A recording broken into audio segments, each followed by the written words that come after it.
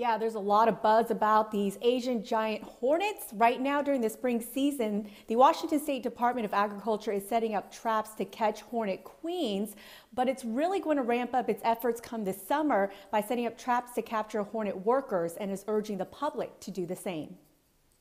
The Washington State Department of Agriculture is asking for the public's help in trapping the Asian giant hornet after 2 sightings were reported last December near Blaine. The invasive hornet is a deadly predator to honeybees. Just a handful of hornets can destroy a hive in an hour and a half. Like the average time is 105 minutes. The hornets are not known to bother people or pets, but they will attack if they feel threatened. It's not known how they got here, but most likely hitched a ride on a cargo ship between Asia and North America. The Department of Agriculture is urging the public to report any sightings.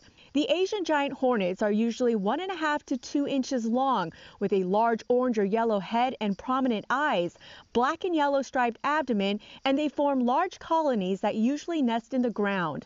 Back in April, the Department of Agriculture set up 60 sap traps in Whatcom County to attract queens that emerge in the spring and feed on sap.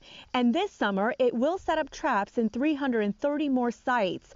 The department is also asking beekeepers and residents to set up bottle traps using an experimental lure of orange juice and rice cooking wine, particularly in Whatcom, Skagit, Island, San Juan, Jefferson, and Clallam counties at the beginning of July and keep them up through October.